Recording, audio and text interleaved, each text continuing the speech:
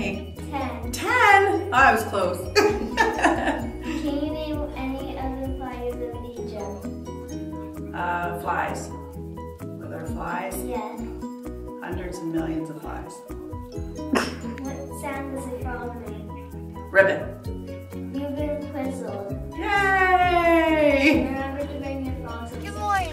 We have a quizzle question of the day for you. Tell me about a time you took a leap of faith and trusted in God when you were faced with a challenge.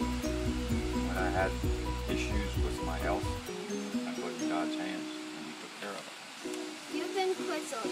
Remember to bring your frogs and pledge cards on church next Sunday. Good morning. Good morning. We have a quizzle question of the day for you. How many plagues did God send over to Egypt? Do you know?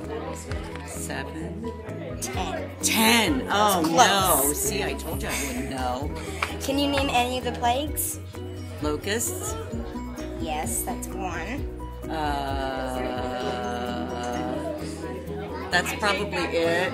Okay, there's hail, there's boils, there's frogs, there's gnats. And speaking of frogs, what sound does a frog make? Ribbit. Good. Ribbit. Can you tell me about a time when you took a leap of faith and trusted in God when you were faced with a challenge? I guess when I got married, I took a leap of faith and trusted in God that I was doing the right thing.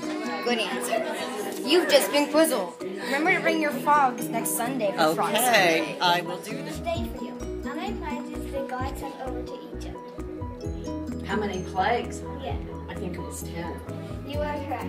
Can you name any of the plagues of Egypt? Any of the plagues?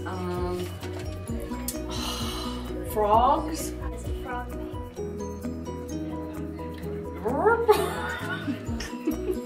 Tell me a time you took a leap of faith and trusted in God when you were faced with a challenge. When we had to put my mother in a nursing home. You've been quizzled. Remember to bring your frogs and pledge cards to church next Sunday. Okay, thank you. We have a quizzle question of the day for you. Oh, really? Yes. Okay. How many plagues did God send over to Egypt? Let's see. 1, 2, 3, 4, 5, 6, 7, 8, 9, 10. Can you name any of them? Oh, let's see. Now you're testing my memory.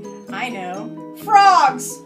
Right! And also gnats, flies, river turning to blood, darkening of the moon, let's see, locusts, and boils on the skin, and the firstborn, sadly, the firstborn dying. That's just some of them. Speaking of frogs, what sound does a frog make? Can you tell me? Good job. Should I keep going? Oh, you're fine. You can stop now. Okay, you can stop. Can you tell me about a time when you took a leap of faith and trusted in God when you were faced with a challenge? Well, actually, it happened when I was in seminary, and the pastor who was my supervisor at the time challenged me to tithe, which is to give 10% of my income to the church. And I was a poor seminary student. I had very little income, but I thought, you know what? I can't ask people to do something that I'm not willing to do myself. So I started tithing, and lo and behold, I started to get a few extra harp jobs and was able to afford to tithe. So that was my leap of faith, and I still try to tithe today. Awesome. You've been quizzled. Remember to bring your frogs next Sunday.